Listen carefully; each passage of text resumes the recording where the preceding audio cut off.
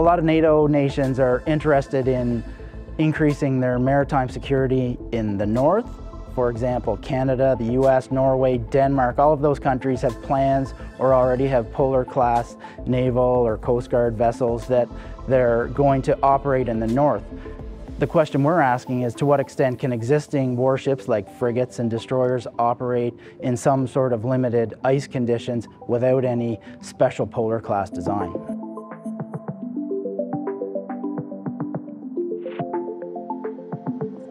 An ice-breaking ship is a very heavy, very rugged, very powerful, and very expensive, and actually somewhat rare type of ship that's used to navigate in ice-infested regions.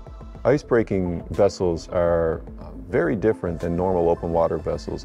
The efficient way to go through ice is to bend the ice down and break it off rather than to try to push it out of the way or crush it. So ice-breaking ships are different structurally in that they have to be very robust, and they're different in their shape in that they have to move ice out of the way instead of moving water out of the way. Our research is important because the Arctic environment is changing.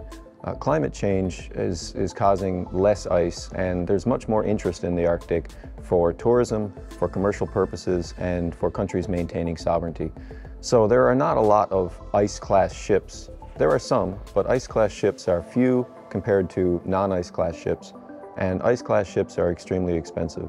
So with the Arctic quote-unquote opening up, there's a lot more interest in trying to understand how low ice-class ships and non-ice-class ships can function in the Arctic from an operational perspective.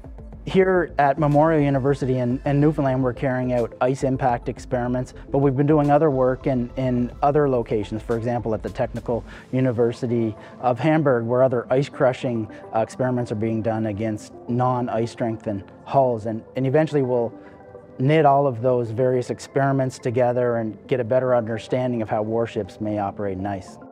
You can't just apply the principles for ice-class ships to low ice-class ships or non-ice-class ships and expect the results to be as valid, because for many different reasons the ships are a different shape and they've been optimized for a different purpose.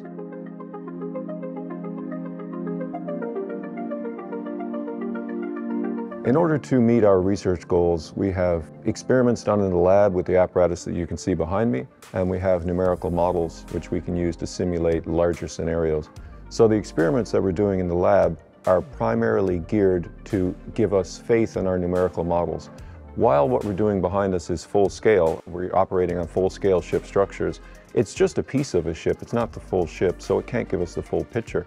But what we can use this kind of research for is to validate numerical models of full ships in scenarios that full ships would be subject to give us confidence in how the full ship would behave.